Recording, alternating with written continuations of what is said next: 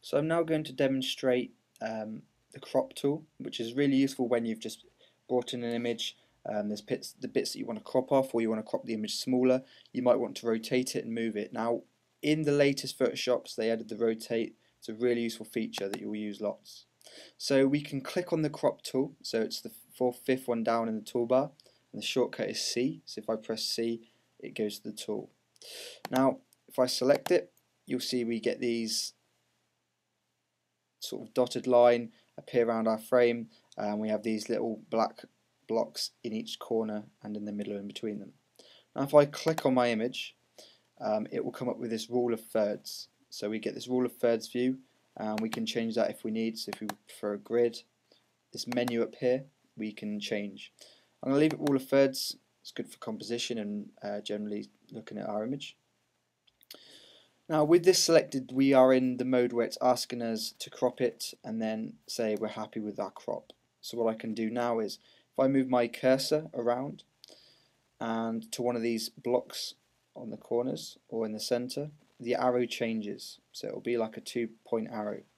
And if I click and drag, we can adjust our crop like so. So I could crop out bits I don't like, or in the case of some photos, if I just wanted a face, I can move it round and crop a certain bit out. Once I'm happy with my crop, I can click the tick at the top or press enter, like so, and now it's cropped. Now I have delete cropped pixels ticked at the top. Now what this means is that if I wanted to make it bigger again, it's now white. So I'm just going to go back one step and show you what I mean with that delete cropped pixels. So I'm just going to untick this for now. So if I just click on it, it becomes unticked. If I now crop down to, say, the image that I had before and click OK, because that hasn't got deleted the crop pixels, if I then decide actually I want to crop a bit more out or go back to my original, you can see the image is still there, just hidden in the background. So it's a good advantage if you're not sure what you're cropping. It is also bad in a way if you're cropping lots of images and you know that you're happy with them. If you have this unticked, it's going to leave all the images in there and make your file much bigger than it needs to be. So turn that on and off depending on what you need. So we also have this bar at the top, so top left in our crop tool, which says unconstrained. Now unconstrained means that we can resize at any size, any ratio, and it will allow us. There's no constraint, so we're unconstrained on our crop. Now if I click this, we get original ratio, so this will link to the original ratio of my original image, which I can't change. You see it only crops to the ratio that it began at. I can also go square 4x5.